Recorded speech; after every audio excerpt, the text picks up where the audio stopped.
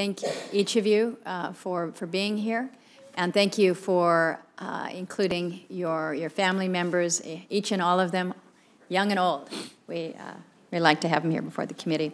Let me begin with you, Ms. Evans. The committee has focused a fair amount of attention to the issue of cybersecurity, making sure that we're properly paying attention not only in terms of resources, but just really what we are doing from a broader perspective, recognizing that within DOE has been designated as the sector-specific agency for cyber.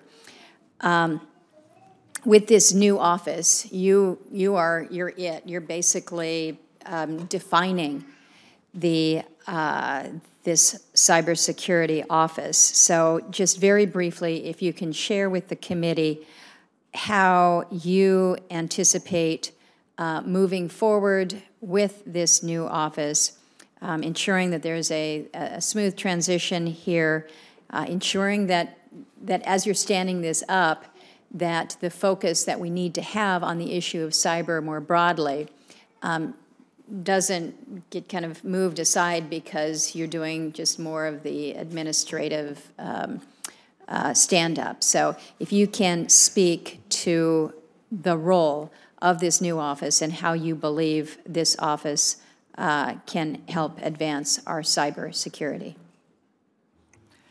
Thank you, Senator, for that question. Throughout my career, based on my experience, I've always had the opportunity to take advantage of being the first, which helps me institutionalize whatever that concept is within a department or an agency. And so I'm very excited with this opportunity in this new office going forward. A lot of work has already been done in the Department of Energy as it relates to cybersecurity. They have recently released a multi-year cybersecurity plan.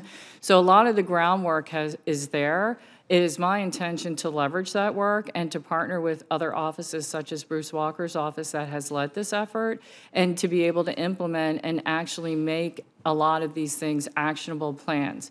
Because the time now is not necessarily, I don't want to admire the problem anymore. I think a lot of us have done that through the years. It's really now to execute and to really start looking at how do you make these systems more resilient, how you ensure that you have a response plan, that you exercise that response plan, and you do it in partnership with private industry and state and local governments. Well, I appreciate that, and understand that your role will also be trying to figure out how this all intersects together, even outside of DOE and the role that you have there. Ms. Donaldson, it was impressive to learn of your background, clearly impressive credentials. I think you know that as Inspector General, there is an obligation, there's a duty to report to Congress. There is also a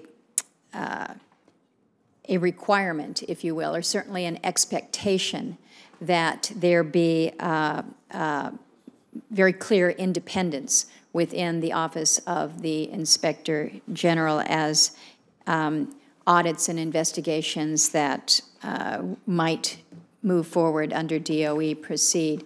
Can you speak very quickly to how you will not only ensure the independence of your office with regards to audits, but how you will ensure that the communication between the Office of the Inspector General and Congress is facilitated?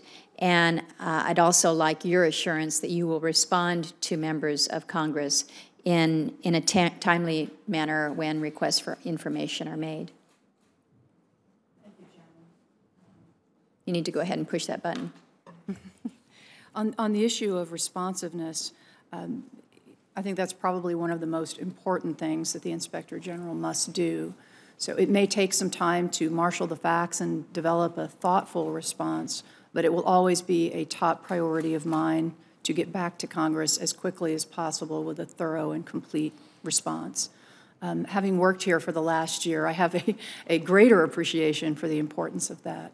You know, things move very quickly in the halls, and having all of the facts in place for the decision makers is a mission-critical thing to do. Preserving the independence of the Office of the Inspector General is equally important. In order to be able to evaluate the facts and render findings that people will respect, you have to maintain your impartiality and continue to be independent. The Office of the Inspector General has done, in my view, so far, an outstanding job of doing that. Their reports are very objective and balanced. The ones that I've reviewed, and the people that I've met in that office seem to really value maintaining the integrity and independence of that office. So I'd like to continue that tradition. We'd appreciate that. Thank you. Senator Cantwell.